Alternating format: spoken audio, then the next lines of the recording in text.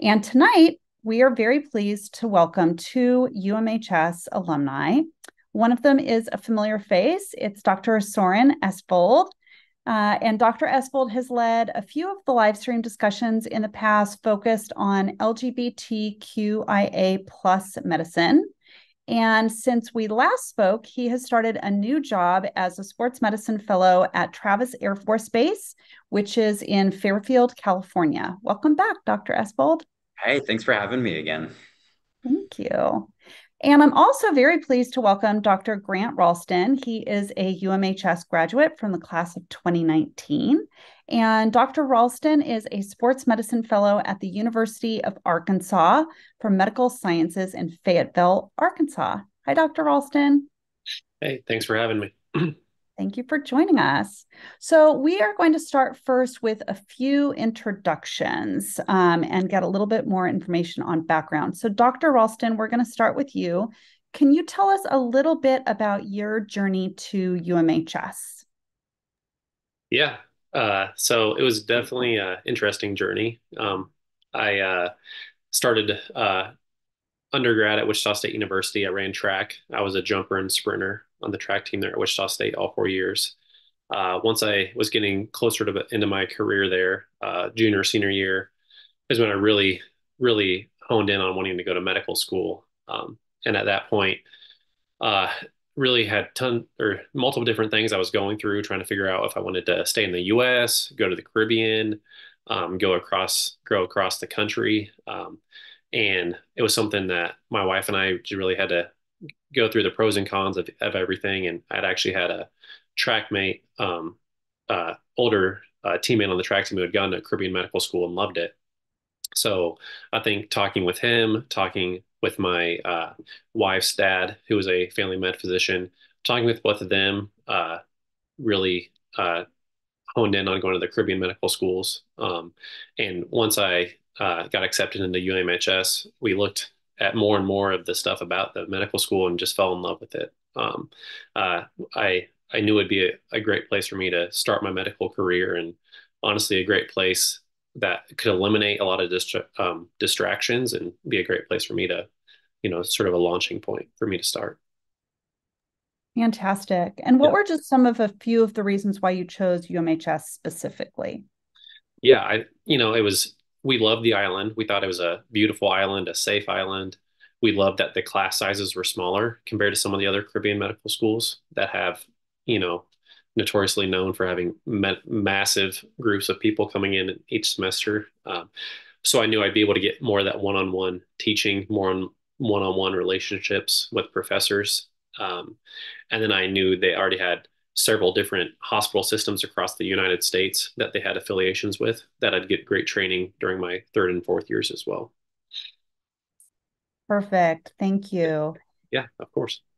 And Dr. Espel, you have had a career change since we last spoke, and we're going to get more specifically into that in a moment. But for the people in the audience who haven't met you before, aren't familiar with you, could you tell us a little bit about your background and your journey to UMHS? Sure. So originally I'm from Montana, which does not have a medical school in it. So I had to apply broadly. And when I did, I actually didn't get an interview my first year that I was applying, but I got a flyer in the mail from UMHS that was like, apply now, able to enroll by, this fall. And so I did. And so it was a very quick turnaround for me from actually like applying, getting accepted, and then starting, I think was in like a 2 month period. And mostly, like I did it because I didn't want to wait another year and go through another application cycle and spend all of that money. And going to the Caribbean sounded exotic. So I definitely did my homework. I checked out the school and then ended up starting there in 2013, fall of 2013, and loved it. Spent 2 years on the island, spent 2 years, the last 2 years in Georgia, and ended up doing my residency in Georgia at Medical College of Georgia and had a great time. It was tough, but it was definitely worth it. Fantastic.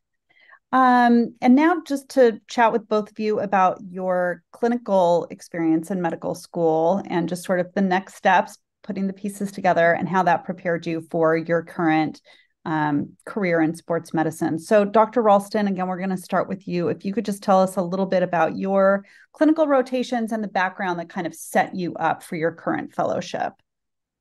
Yeah, I did my entire third year up in Detroit, Michigan, with one of our hospital affiliations up there, right outside Michigan.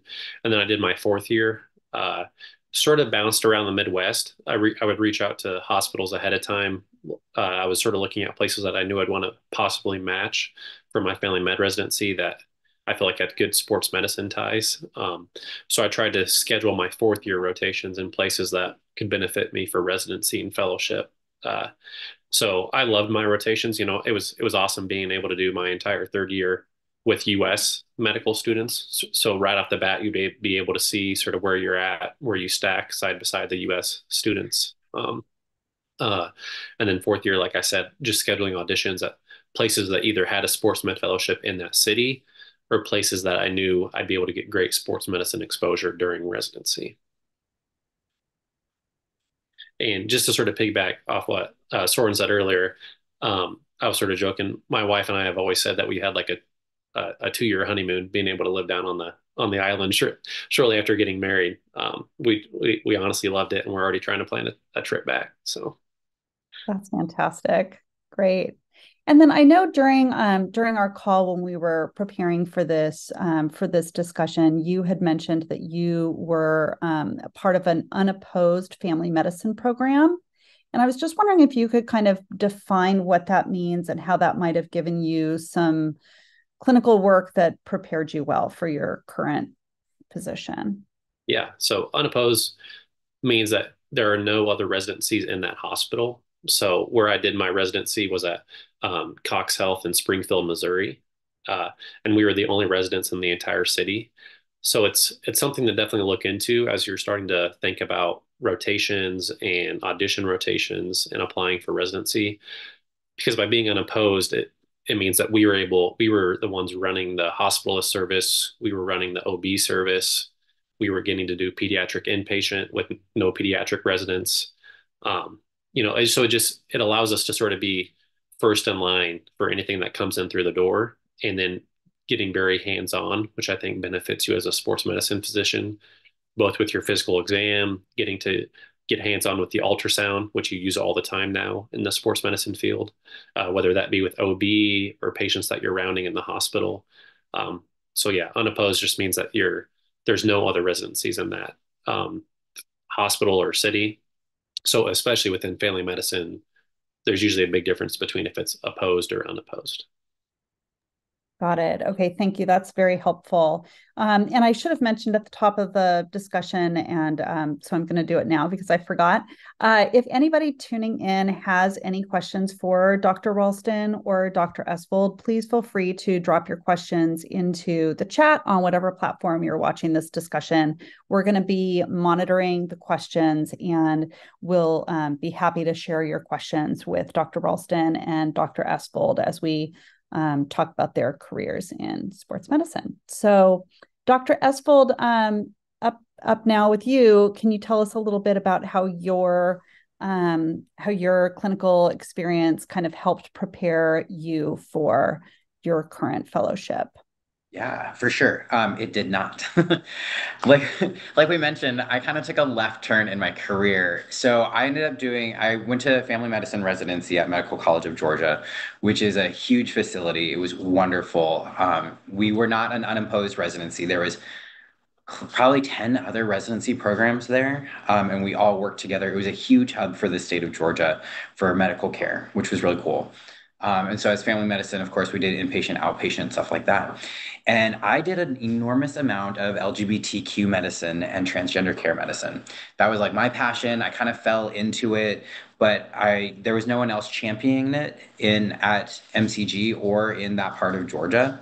So I ended up giving like over 25 lectures throughout my 3 year course in residency, and traveled and gave presentations and really kind of prepared other specialties how to do better LGBTQ care. At the time, I was a reservist in the Air Force. I had direct commissioned in 2020 at the beginning of my residency. And the Air Force left me alone, and they would email me like every 6 months, but they would pay me on top of my residency salary. And then they were just going to claim me at the end of residency when I graduated.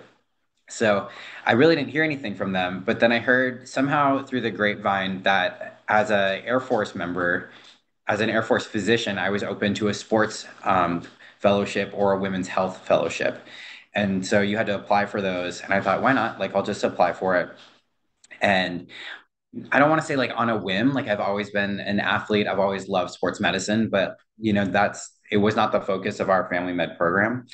And somehow, luckily, between them only accepting six fellows in the Air Force for this year, I ended up getting one of those six positions. And it's only one of two positions here out at Travis Air Force Base. So that was my left turn into sports medicine. And so I knew that in December before I started fellowship in July. So that last 6 months, I was taking as many sports rotations as I could, slash ortho rotations, stuff like that to kind of get me ready for it. So I have a weird background that's very heavy in outpatient family medicine, very heavy in LGBTQ medicine, and now getting very heavy in sports medicine. Perfect.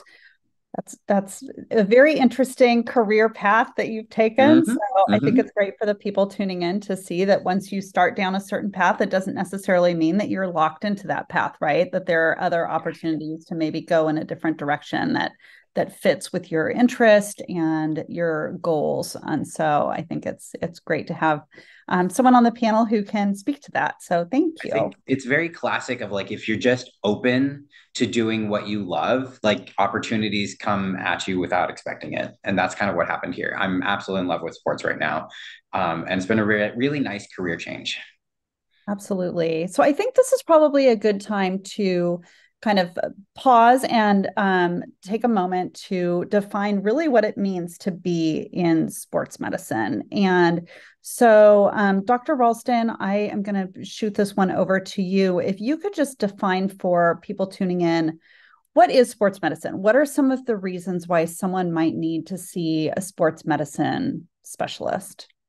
Yeah. So sports medicine, I mean, it's essentially the care of athletes. And by athletes, it doesn't mean an athlete at a university or a professional athlete. It means literally anyone who's wanting to stay active, stay healthy.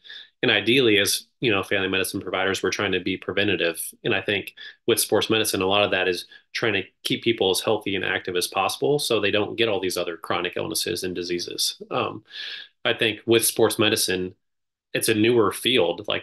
It's been around obviously for a while, but with the development of these sports medicine fellowships and all these new job openings, even as applying for jobs, a lot of areas are sort of new to this idea of what all exactly a primary care sports medicine provider can do for the hospital system. But it's really combining our love for staying active, taking care of athletes, and that's anyone from a 3-year-old who falls and breaks his arm to a 80-year-old who's still trying to stay active and do cardio in the pool. It's anyone and anywhere between.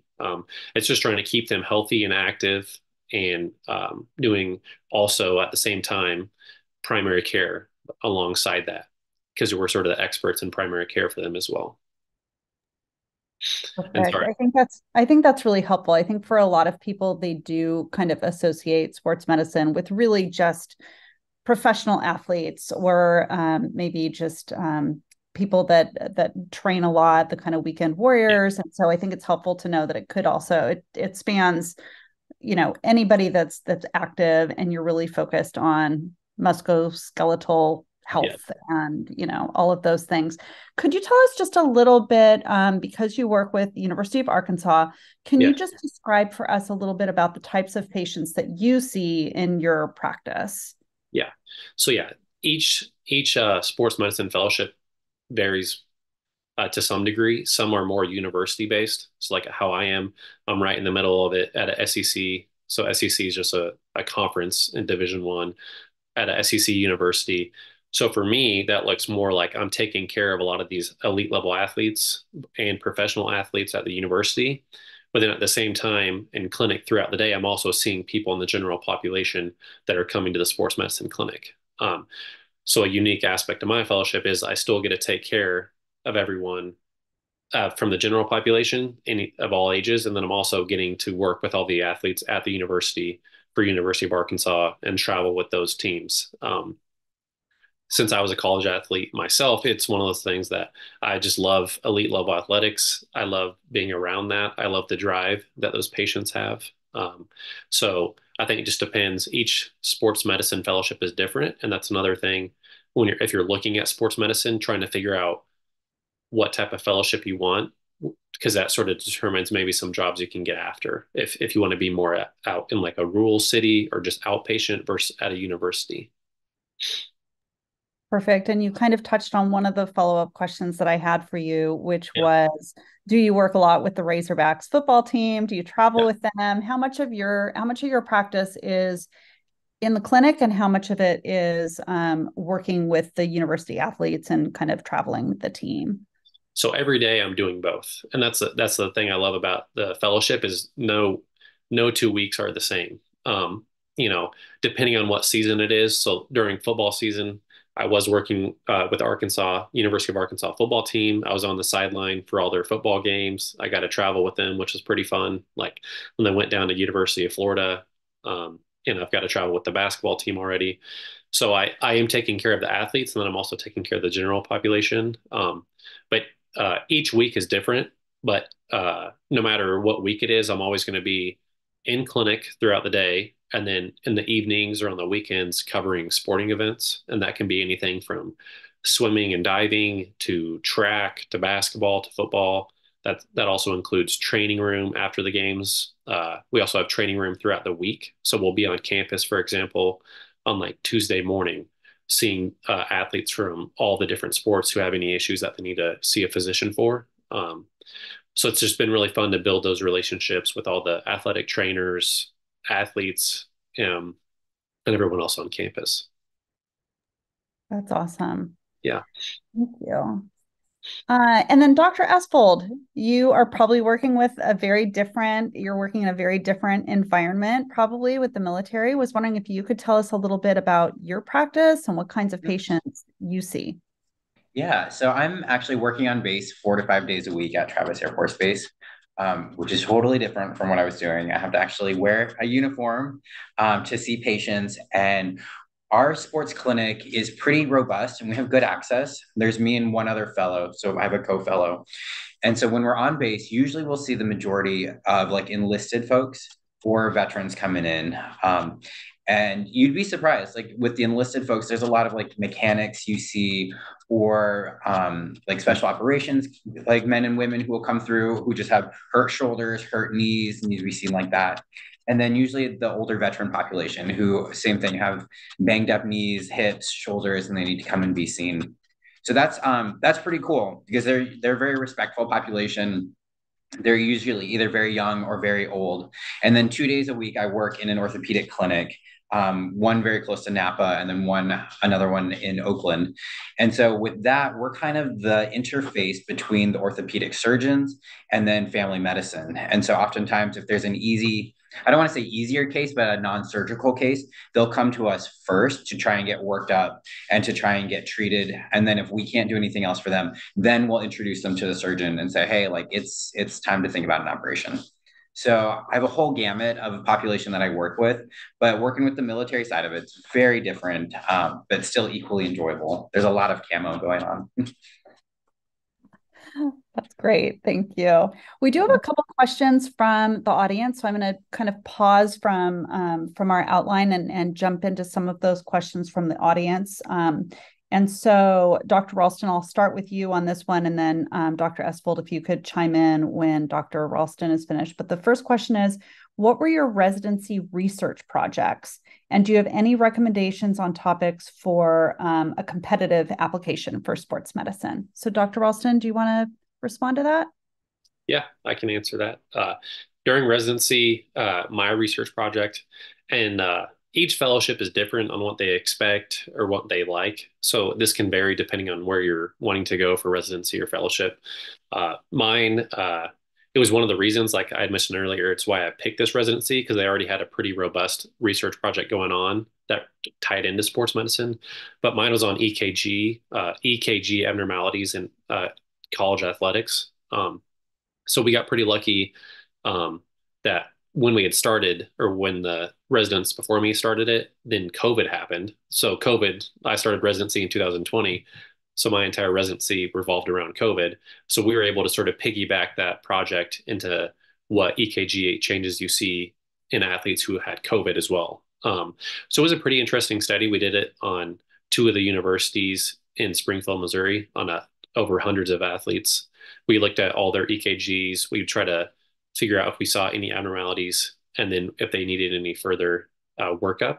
Um, there's a whole nother it's called the international criteria, and it's something that you learn during fellowship or residency, but there's a specific sort of criteria on what EKG abnormalities are normal or abnormal in athletes, because it could be normal in an athlete but abnormal in a regular, like in a non-athlete.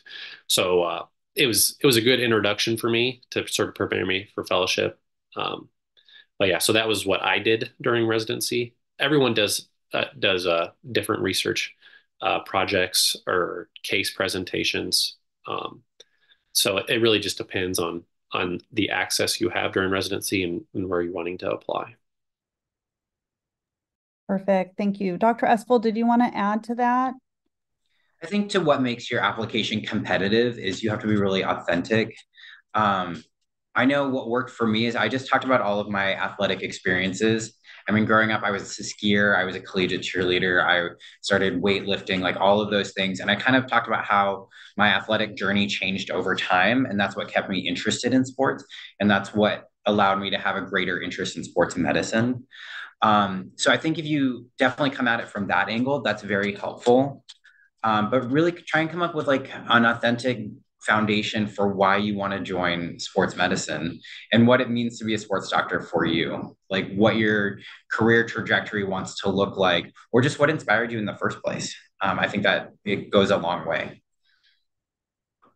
I think that's great. And just there's another question on here that I think kind of ties into what you were just saying, Dr. Estvold. So I'm going to see if you could respond to this question that came in as well.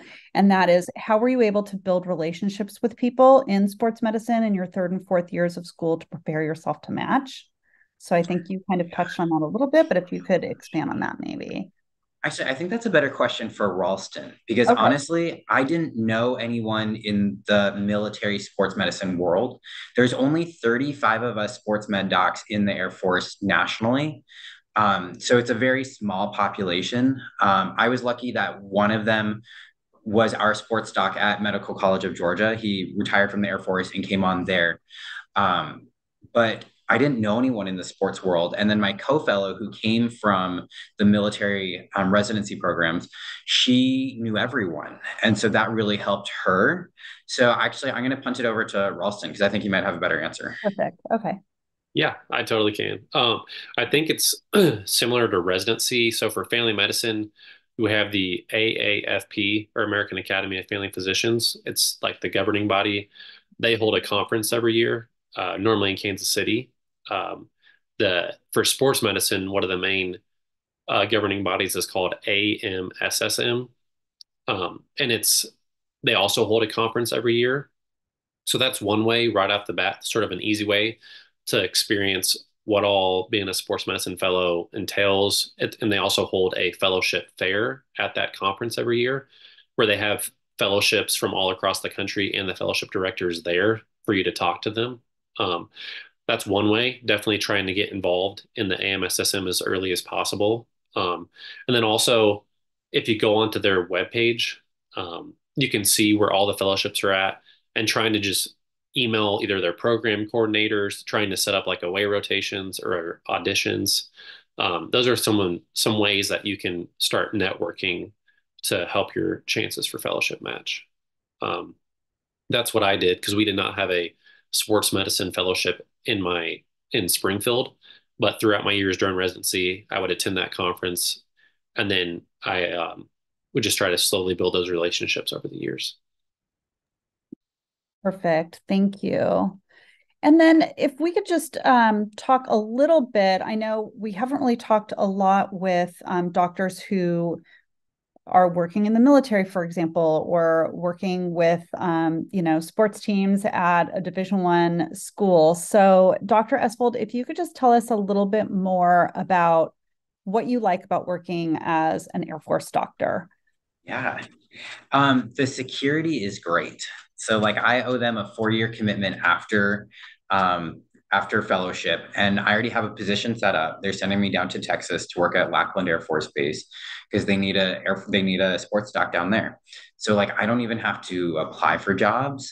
So that's really nice because they put you where they need you. So the security is great. The pay is really great. And I don't want to say that from like a superficial aspect, but like my life is pretty well packaged within the Air Force. Like they pay for your housing, you get a food allowance, you get TRICARE healthcare, so you have really good healthcare for like the first time ever. You have like unlimited access to like the hospital, urgent care, etc., which is really great for my family. And so like you're taken care of really well. So that was definitely kind of one of the smarter reasons that I made this decision. But then in terms of the medicine, like I right now my fellowship's embedded within our family medicine department at Travis Air Force Base here. So I'm constantly surrounded by faculty and residents. So it's like if I don't know anything, I can always go ask another faculty member, and they're always very willing to help because I think they know that again I'm going to be number 37, for a sports physician. So they're going to polish me up and make sure that I shine and can operate on my own at any level. And so they really invest a lot into you, and they are very good at setting you up for success. So I've really enjoyed that. And then our clinic system is actually really good in the Air Force. We're probably still understaffed like the rest of the world, thanks to COVID. But at least like being in kind of a big medical healthcare setting, we still have our resources, and being in the military, we will always have those resources. So if we're out of something, it gets ordered and deposited to us the next day. And so our clinics, I feel like they run really well, and they're better staffed, but they're always very resource rich, which I really like. So the job security is great. Perfect. Well, and I think, I mean, you touched a little bit on compensation, and I think that is a very practical, Mhm. it's a practical topic. It's something that's obviously top of mind for a lot of people that are going to be tuning in that have student loans. And so I Yeah. think that's very relevant and top of mind for a lot of people. I know that you had mentioned too during one of our calls that working with the military too, you also have the advantage of longer time with your patients. Oh The yeah, visit yeah. time is Mhm. longer. So was just wondering if you could maybe talk about that a little bit too. Yeah. So currently, I work in two clinics, my sports medicine clinic on base, which we have almost like 45-minute appointments. They're like 40-ish, but you're well spaced. So you have plenty of time to see the patient, work up the patient, bring out the ultrasound, do any sort of procedure like injection or just get more in depth with the ultrasound, and then come up with a plan and send them on their way. Which when I go and work for Kaiser in like Oakland or in Vacaville here, um, you have 20 minutes appointments. And so and like most of their providers don't even bring out the ultrasound because there's not time to look and diagnose and do a procedure. You're really kind of just assessing the patient, doing a quick physical exam, and then deciding then and there if you want to give an injection or have them, go out for imaging and come back. And so it's nice because we are set up for just longer appointment times in the sports medicine military setting, which I really enjoy because then I can kind of relax and develop a better plan and investigate with the patient real time in front of me. Perfect. That's great. Thank you. And then Dr. Ralston, if you could talk a little bit about some of the advantages of working with an SEC school, what you like about that. Yeah, I would say it's definitely, and I've always loved living in college towns. I feel like it keeps you young and active. So I definitely loved living down here in a college university, college town. I think with it being a SEC school, sort of the resources that we have are tough to beat. We're always at, the forefront for facilities and equipment and ultrasound machines and just all we have access to in that regard. We may talk about this in the later in the video, but sort of some of the new treatments that we're starting to offer, like the PRP or platelet-rich plasma. With it being at a large university like that, we never have to worry about cost because a lot of the athletes, it just gets covered regardless. Uh, so things like that are definitely beneficial. And just it's really fun being able to travel with the teams, get to know all the athletes. You know, for some of the athletes you get to take care of, you know, are going to be playing like in the NFL or NBA the next year. So it's fun to be able to get to know them. And I feel like if you can take care of those elite level athletes, you can learn how to manage, you know, between the agents and the parents and the coaches and the athletic trainers, trying to learn how to navigate all that. It prepares you for your future. Wonderful. Thank you.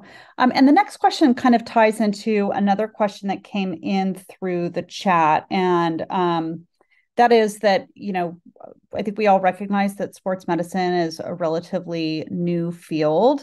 And so the question that I was going to ask was what opportunities there are for medical school graduates that are considering a career in sports medicine. And the question that came into the chat was, what are your plans after your fellowship? And so if we could maybe kind of combine those two questions, what your practice might look like after your fellowship and what other opportunities there are in the field. Maybe Dr. Ralston, if you want to respond to that one first. Yeah, totally. So my plans, I actually recently signed, so I have my first job lined up for next year. I'm going to be doing 100% sports medicine back in Springfield, Missouri. So I'll be working at a sports medicine clinic where orthopedic surgeons and then also primary care sports medicine doctors work. And then I'll be covering some of the local universities in town. Uh, so I'm still going to get that high level college athlete coverage and exposure, but then also working in the sports medicine clinic 4 days a week. Um, uh, and I feel like for sports medicine, at least, uh, it really depends. You know, some people finish fellowship and they'll do like 50% family medicine, 50% sports medicine. Some people will do 100% sports medicine. Some people will work at a university. I think because it is a newer field, a lot of places are sort of catching up on what all a primary care sports medicine doctor can actually do in the clinic. And sort of what Soren was saying earlier, um, a lot of orthopedic surgeons, you know, at first were a little nervous, like, oh, like, are these guys going to steal all of our patients or our injections? And what we've actually learned is if you have a primary care sports medicine physician and orthopedic surgeon, we end up, the orthopedic surgeon will only see patients in their clinic who they're probably going to operate on. So it sort of increases their like strike rate. And so that way they're not wasting their time working all these patients up, doing corticosteroid injections, visco supplementation injections, PRP injections, physical therapy, all these things that we can do. And then that way, by the time it gets to them, we know they've probably already tried all these other preventative measures and they need surgery. So it actually ends up benefiting both parties. So that's sort of a side tangent. Sorry, that's something No, I that's like talking that. about. No, Uh, that's a great answer. I think that's because really because you'll see some, and because sort of back to the original question, some sports medicine after you finish fellowship, you'll just sign with like an orthopedic group, and you'll sort of work with them. So there's all sorts of different jobs, just like how I said, no weekend fellowship is the same. I bet every single fellow that finishes sports medicine fellowship will probably have some variation of a job following fellowship. perfect. I think that's very helpful. And Dr. Estvold, I know that you had mentioned that you already have your next step locked in, that you're going to San Antonio. And so I have two questions for you, and one of them kind of combines another question that came into the chat. So let's start with that. And that is, as far as the military, can you take a step back and talk about how you got into the military from a Caribbean med school? Yeah. So that's the question that came into the chat. And then my kind of follow-up question is post-military, where do you see your career? So that first question is actually great because it was tricky. I made the decision to direct commission into the military as a way to help kind of pay for residency and pay off some student debt, stuff like that. And I did a program called FAP, which is like Financial Assistance Program. It's a military acronym. And it's the weirdest, most gray area thing you can do to get into the military because most people don't know what to do with me. Or they've never, because most docs in the military, they go through, military med school and then military residency. And so they're kind of all shunted in the same direction. And then I just kind of appeared out of nowhere and landed amongst them. But in order to become eligible for that, I had to have landed a US based residency. So I was not eligible. And I remember starting my application for the military almost a year before I matched into Georgia. And a lot of them said, okay, like you can fill out the paperwork. We can't file anything until you match with the US residency. So then as soon as I matched at Medical College of Georgia, I went back to the Air Force and said, here it is, here's my letter of acceptance. And then they started their whole process of doing the background checks, doing all the paperwork, getting all of that. And that was about a 6-month process. And it's a ton of paperwork. You have to like fill out everything from like where you've lived, every location for the last 10 years. You have to have like multiple background checks, multiple people who will vouch for you. It's a big process. But I just sat down and kind of like chipped away at it over a period of a couple months. But it did take about 6 months start to finish. And then once I had the US residency, like it was much easier from that standpoint. And I don't regret it at all. Like it helped supplement my income during residency, during COVID, which was very helpful. It allowed me to buy a house during residency. It allowed me to pay off some debt, which was really nice. In terms of my post-military plans, so I owe them 4 years at this point after fellowship. I don't know why they don't count the fellowship here, but they don't. And so that's my decision point. I think it's like 2027. And so I can decide either to re-enlist in the military, and they usually give you some pretty competitive bonuses, like re-signing bonuses, to do another like 4-year commitment or 6-year commitment, something like that. Or I think you can even do like another 2-year commitment. Or at that point, I can decide to go into private practice and try and get on with a team or an orthopedic group, and just do sports medicine. And so I don't know honestly what I'm going to do yet. Like it's been a good experience. I think I'll have to wait to see how these 4 years go. But the military like takes care of you very well, which is nice. And I make like I hate to say it, but like I make plenty of money to live a nice lifestyle that I want. So there's no regret on that end. It's less than what Ralston's going to be making probably, because so much of our salary is caught up in like TRICARE and the housing benefits and the living stipend benefits, like all of that. But it's not bad. Like I can still vacation. So we'll see in 4 years where I end up. But it's been a great gig so far. Like I don't have any regrets at this point. That's perfect. Thank you.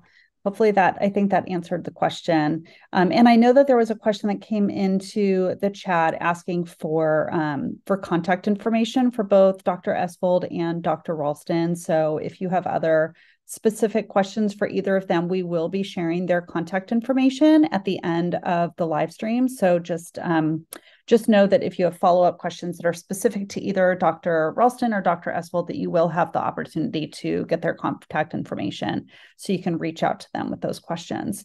And Dr. Estvold, you just mentioned something that I think is important. You touched on how you joined the military and how it's providing you with a great lifestyle. And so just wanted to talk a little bit about your work-life balance working in this field, and just a little bit like kind of day in the life. How would you characterize your work-life balance for anybody that would be considering going into either practicing medicine in the military or as someone that's doing a fellowship in sports medicine? I think work-life balance is crucial. And I think as a med student, you need to learn how to develop that and how to protect that and how to set boundaries and say no. Because medicine will take over your life, but medicine will always be there. Okay. So you don't feel like you have to sacrifice and kill yourself for medicine, because that's how we burn out. That's how we get depression. And I've given several lectures on physician depression and suicide. It's not worth it. Okay. Set your boundaries. That being said, my work-life balance is pretty good here. I'm usually done by about 3:30, and then I'll go to my training rooms in the afternoon, which are usually pretty chill. I'll spend an hour with the athletes there. And then usually I'm home. Most of the time I'm off on the weekends unless I have a game to go to or my team is traveling. But right now, probably 3 out of 4 weekends are pretty free. So it allows me to, go travel into San Francisco or go into wine country, stuff like that. But I think you have to protect that work-life balance. You have to let people know when you're feeling burnt out or if your patient loads too much. It's important to advocate for yourself. But my kind of daily routine, it's a little bit different. Like I'm up at 5:30 in the morning now, so I can do about 30 minutes of cardio and then eat, get ready, put the uniform on, and go to base by 7 o'clock, which is very early. I'm used to starting clinic at like 8:30, waking up at 8 and rolling into clinic at 8:30. And you're not, you have to be very prompt in the military. And then I spend like all day on base till about 3 or 4, either in clinic or doing didactics or practicing with the ultrasound, stuff like that. And then some nights are pretty long. Like some nights I'll come home and I'll have 20 minutes to eat, and then I'll have to drive out to Napa for a game, and then I'll be watching wrestling till 7:30 at night. So those are the long days. And then the short days, like maybe I'll get done at 3:30, go to one of my training rooms and just be there for an hour, and then I'm done and I'm home studying till about like 7-ish. So it's not bad. Your fellowship year is intense. You have 365 days to learn everything there is about sports medicine and get very competent at it. So right now, I've taken a couple like 3-day weekends, 4-day weekends, but most of the time I'm trying to read at least an hour or two every night. I'm pretty active during my entire week, just between clinic and learning. And then I would say you're going to get the most out of it what you put into it. So like I try and hit up as much of the training room hours as I can, so go to as many games as I can. Or like even like I live a mile from one of my training sites. And so if their athletic trainer calls me and she's like, hey, like this, student jammed a finger playing basketball, can you come look? Yeah, I'll go check it out because they may need something, but it's also good for me to get that experience. And then I can call any of like my officers and ask them if they need like what their opinion would be on this. So it's a lot of work right now. I hear that my clinic hours in San Antonio are going to be much better. So I just figure, I'll have more vacation time at the end of the summer. But right now, like I'm enjoying it. It's not bad at all. But there are some busy days, but a lot of them are great days. Well, weekend trips into the city and wine country sound pretty nice. So Come to Napa. Yep. perfect. Thank you. And Dr. Ralston, if you could tell us a little bit about your work-life balance. Yeah, I think it depends on the season. Being at a university like this, football season was very intense. You know, I don't be up quite as early as Soren does, but I still get up early just because I have two young children, and that's really my time to actually be able to study and focus. But normally clinic every day from like 8 to 3:30, 8 to 4, and like during football season, then we'd head over to practice, and then after practice you have training room. So during football season, every day was about 8 a.m. to around 7 p.m. And then on Friday nights, I had my own high school, so I'd cover the high school football game. And then Saturday, you have football all day long. So during football season, you really get one day off, and it's Sunday. Um, and then as the year goes on, like now during basketball season, we're not as busy every night, but if there's a game on Tuesday night, I'm on campus still until like 9 or 10 p.m. So it just depends. It just sort of ebbs and flows. But the good thing is, my attendings at my fellowship are awesome. And, if there's like a random half day that there's not a whole lot going on, they'll be like, hey, go hang out with your family. Or I think everyone gets it because, once you get to fellowship, you've already sort of put in a lot of hours for residency and medical school. And they know that you're doing this sort of on your, like you wanted to go to fellowship. You don't have to go to fellowship. So they want you to learn as much as possible, but they also want you to enjoy it. And that's the fun thing about sports medicine is, working the weekend, you're covering a football game. It's not like you're at the hospital admitting 10 people. So it just, even though sometimes it's work, it's fun work. And here at the university, we get tickets to all the games. Like my wife and our kids, they'll come if I'm working the volleyball game, they'll come and hang out with me, or they'll come to the football or basketball games and be up in the stands. So I think the hours can be long, but it's what I love. So, it's really, it doesn't even really feel like work when you're getting to cover basketball or football or a lot of these games. That's great. Yeah. Thank you. And Yeah. this actually, we had a question that just came in through the chat, Dr. Ralston, that I think ties in with that. And that question is, what is your best sideline sports injury that you've treated? We've had a couple dislocations that I've got to reduce. So those are always a little intense when they're initially happening because everyone's sort of freaking out. The arm looks very strange. So I would say those are always interesting. We've had a couple pretty bad ACL or knee injuries, like multi-ligament. We had a knee dislocation. Um, so things like that, learning sort of the protocols. And the first couple times you do each one of those, like the first couple times you really feel the ACL tear where like there's no, like the laxity is just massive, or you feel the arm completely dislocated. Definitely gets the adrenaline going. Feels like the first time you run a code when you're in residency or something. But I would say definitely those, either the dislocations or um, even more some of the more not as intense ones, but like concussions, learning how to rule out some of those. It's really fun. And just like with medicine, no two diagnoses are the same, and they never show up like they say they're going to show up in a textbook. So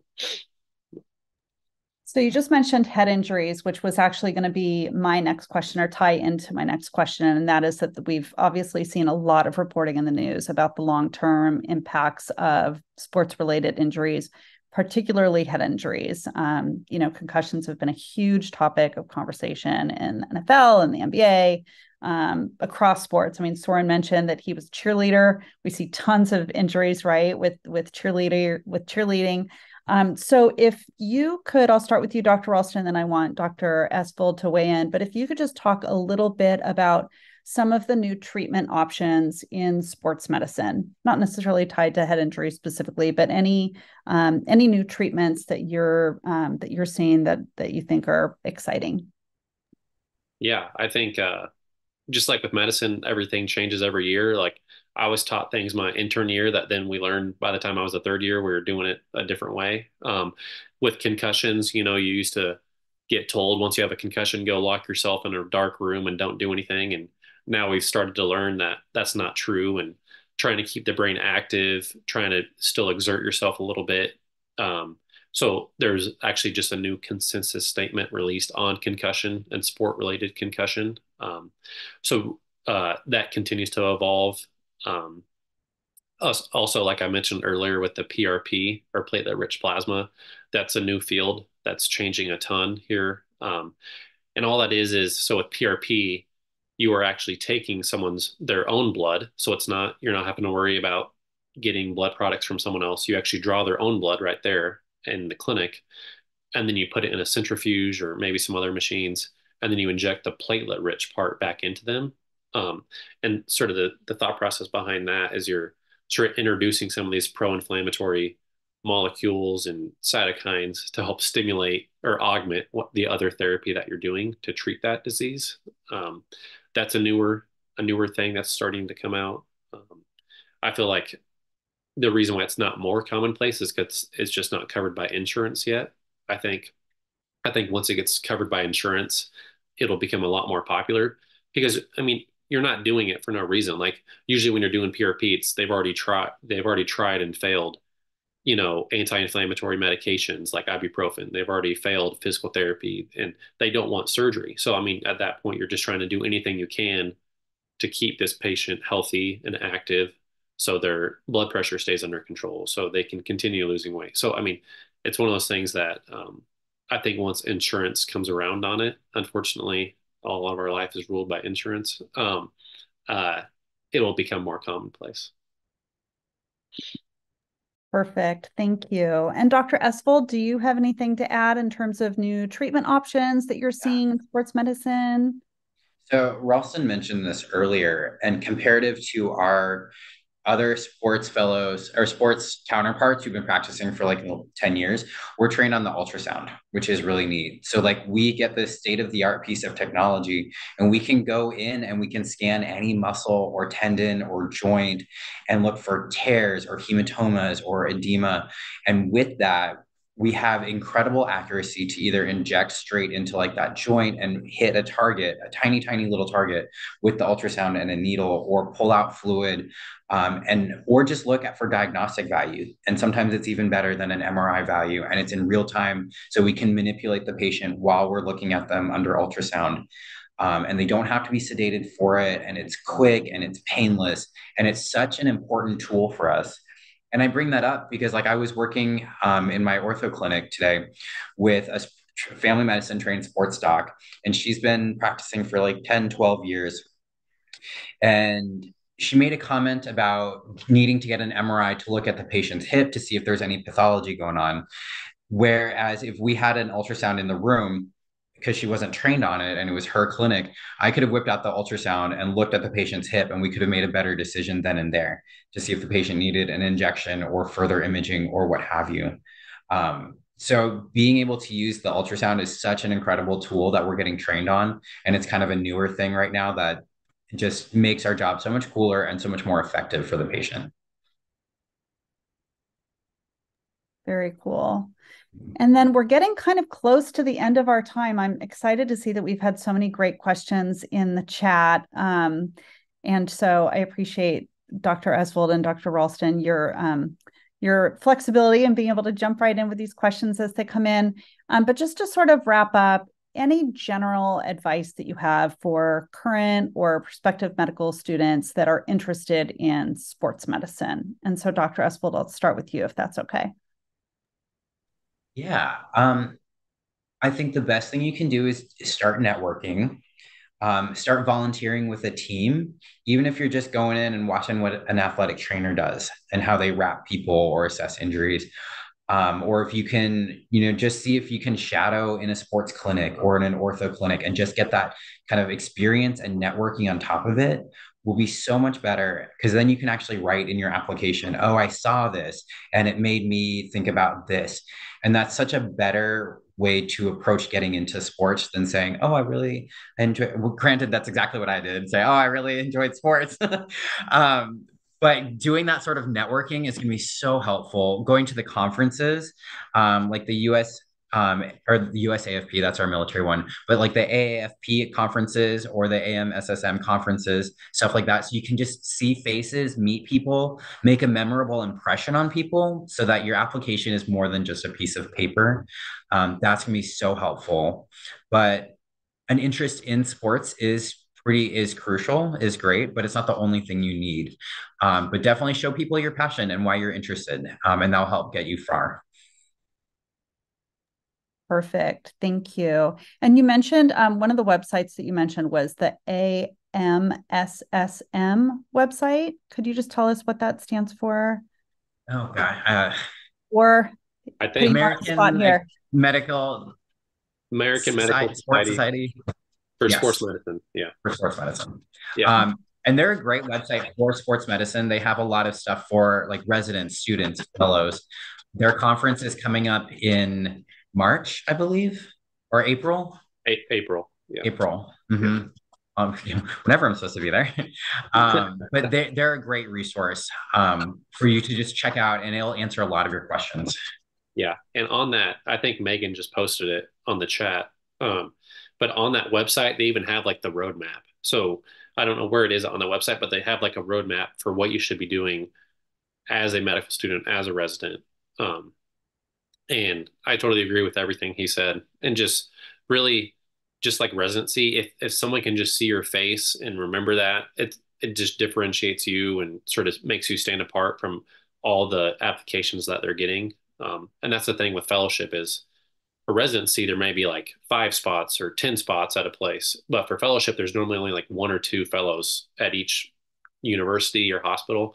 So it's really about making that impression and just letting them know that you're interested.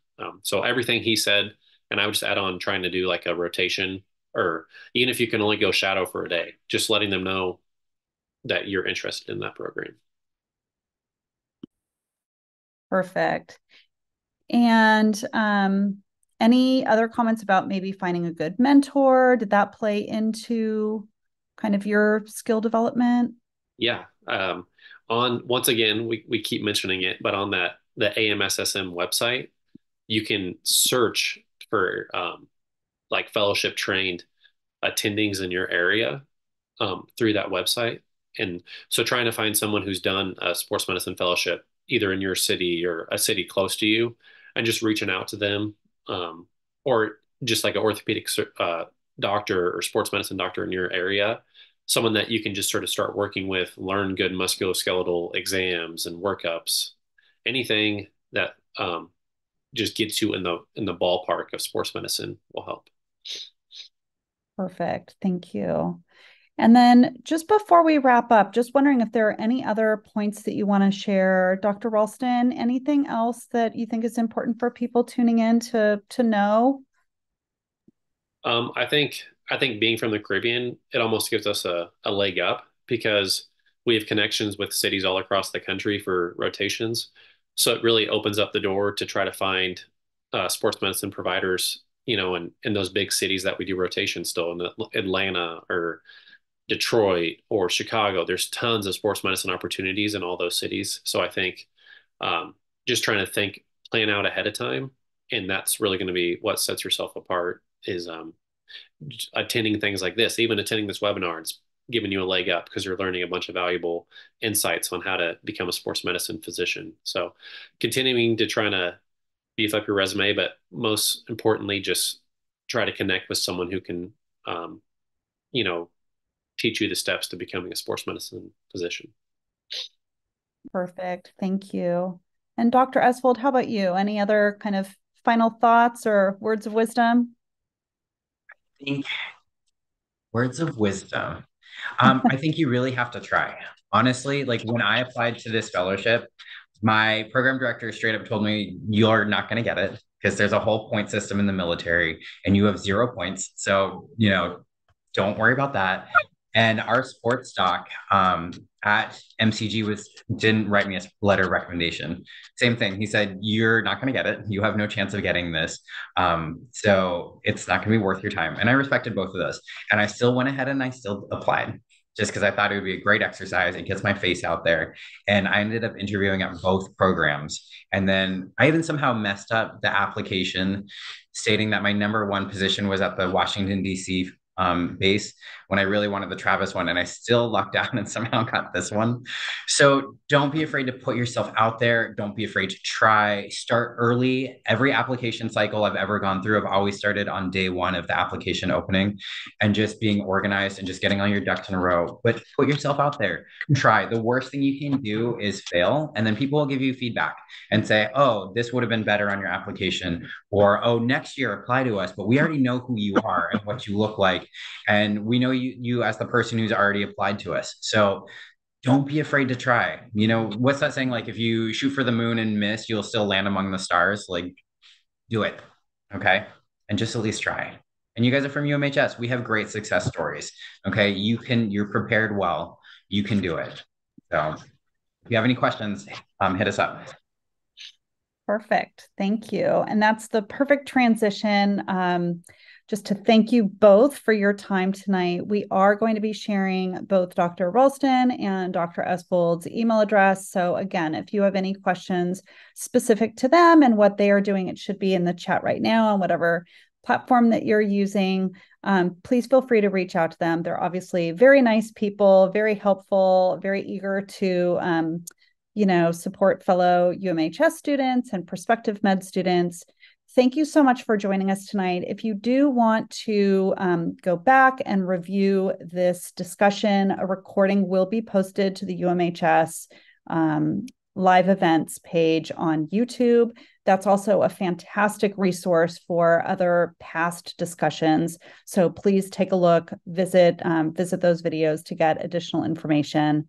But again, thank you to Dr. Estvold and Dr. Ralston. Thank you to everyone tuning in. And have a good night. Thank you.